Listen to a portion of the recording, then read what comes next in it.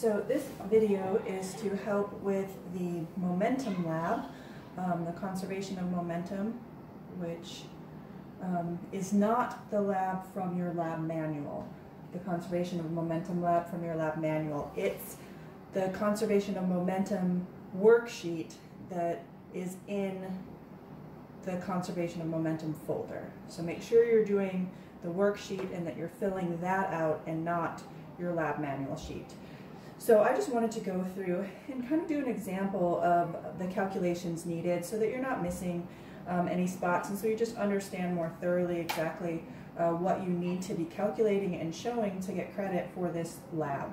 So I have pared down versions of the tables present. So we have glider A before the collision. We also have glider B before the collision. And you'll notice that all of the spots are either filled in for you for glider B, or they're crossed out. So there are no calculations for glider B before collision, because if you remember from the video, glider B was actually at rest, meaning its velocity is 0. So we don't have to calculate the velocity for that, because the fact that it was at rest tells us what the velocity, the initial velocity of glider B was. However, for glider A, we do need to calculate the velocity for that glider because it was in motion. So the only space that is blank on this table is that v sub 1, the velocity in centimeters per second. So in order to solve for velocity, we're going to use the equation distance over time. Okay, so when we sent that glider through that photo gate, that timer, it had a flag on it that was 10 centimeters long. So what the timer measured was the amount of time it took for that flag to go through that photo gate.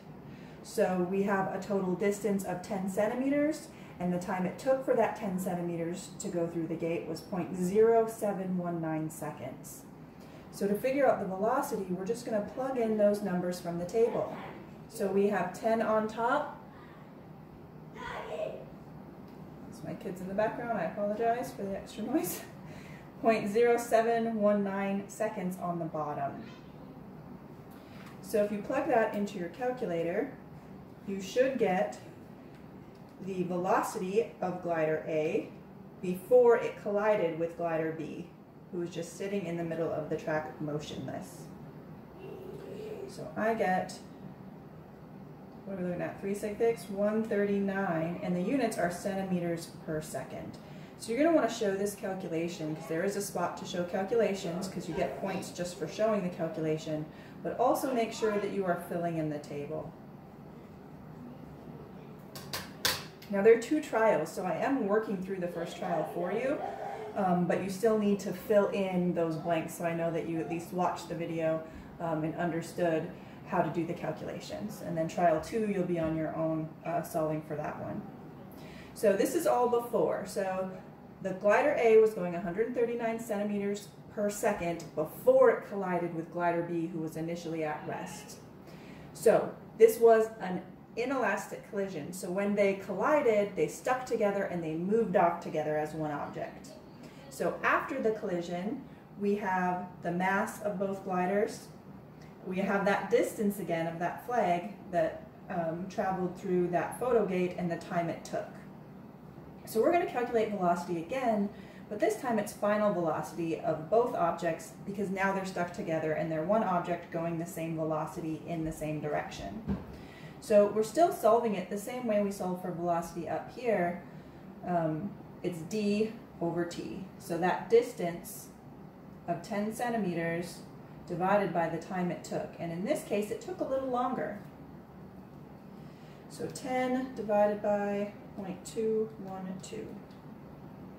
So now the final velocity I get to 366, it's looking like it's 47.2 centimeters per second. And this makes sense because glider 1, once it hit glider B, it's going to slow down upon impact. It went from 139 down to 47.2 centimeters a second. So it's important to get these calculations correct, because we're going to be using this v sub 1 of glider A, its initial velocity, and then this final velocity in the momentum data table next. So I'm going to erase this part here so I have more room to show my calculations. So momentum data table. I didn't show the data table just in the interest of space because I wanted to show the calculations. I felt like that was going to be more helpful.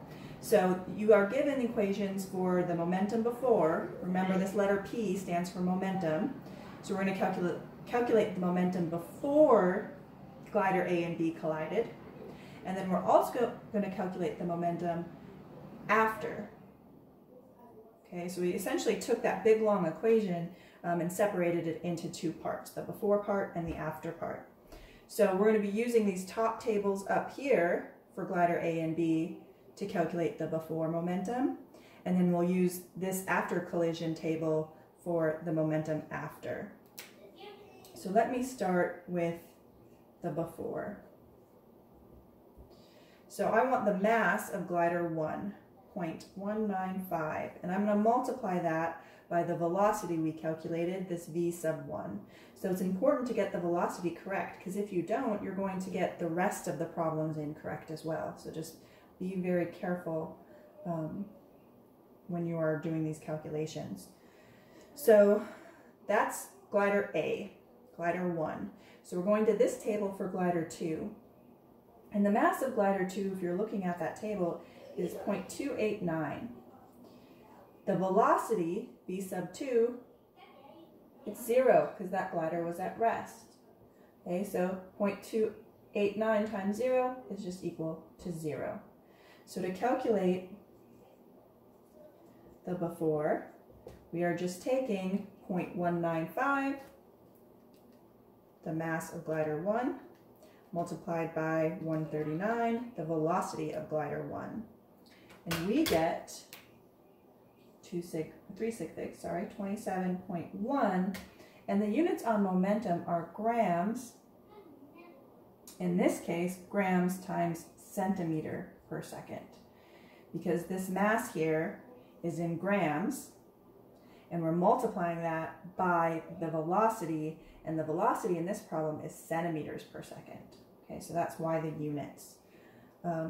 So I'm going to erase this here and fill in the answer we have so that it's ready for our next calculation. So centimeters per second.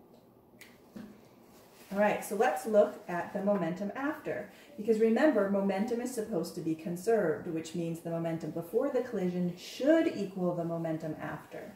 Since this is an experiment, there's obviously going to be some error, but these values should be very close to one another. So looking at the momentum after we're going to add the masses, M1 and M2 of both gliders. So the reason we're adding these masses is because the gliders are now attached to each other. They're now one object, so we can now add their masses. So these are the two masses from the table of glider A and glider B. We're then going to multiply that addition by the final velocity that we calculated, 47.2.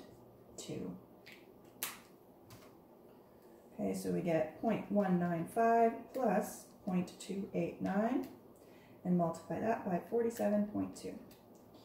So I am getting 22.8. Same units because we're still talking about momentum. I'm just going to erase this equation, put my answer over for my after, and they're very close to each other. I mean, they're off by a little bit, 22 versus 27, but they're within the same range. And to figure out just how close they are to each other, we're going to calculate percent difference. Now, this is not a calculation we have done before in lab. It is not the same as percent error. So for the percent difference, let me make more room. I have a feeling this is going to be a long one. We're going to take on top in the numerator the before momentum, this 27.1, and we're going to subtract it from the after momentum, which is 22.8. In the denominator, we're going to then add the two momentums together. So 27.1 plus 22.8, divide by 2, and then multiply by 100. Trying to see what the percent difference is. So 27.1 minus 22.8.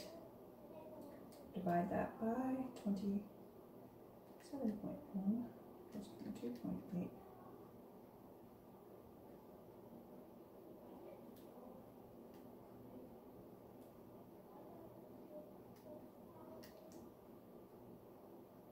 Having some calculator issues here. 4.31%.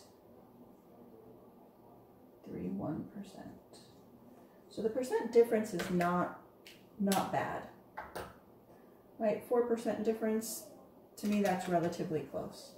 So you're going to need to go through all of these steps for trial 2, making sure that you're calculating the velocities and filling in the table, showing your work, calculating the momentum, showing your work, and then putting that in the data table as well.